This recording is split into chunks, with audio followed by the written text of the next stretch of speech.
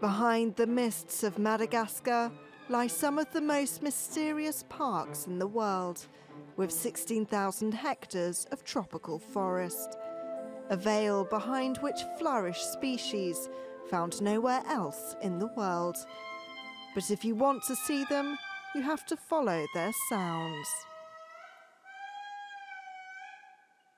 It's via these strange cries that the residents of this forest communicate.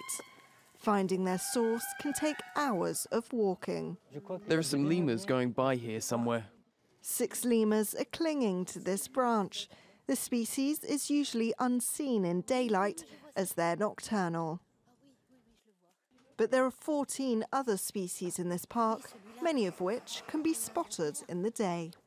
These small primates who live hidden in the treetops are the treasure of Madagascar. They live no other place on Earth. Jean-Etienne Toto is one of the guardians of this sanctuary. For 20 years, he's guided tourists in the forest. Looking for its inhabitants, he can decipher their calls. There's a call of fear, a cry of alarm. He continues like that, wah, wah, wah, wah, like that. That's to alert the group, and the normal call, that's whiff, whiff. It's like that.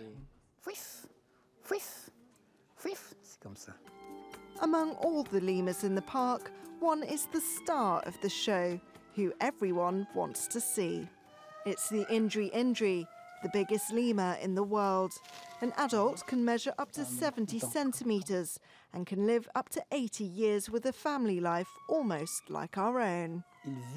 They live in small families. They have babies every 2 or 3 years with one mate for life. They stay alone when they've lost their mate. It's impossible to capture the Indri. No zoo has this species. To keep it from disappearing, Madagascar preserves its forests. But the island has lost 80% of it in a single century.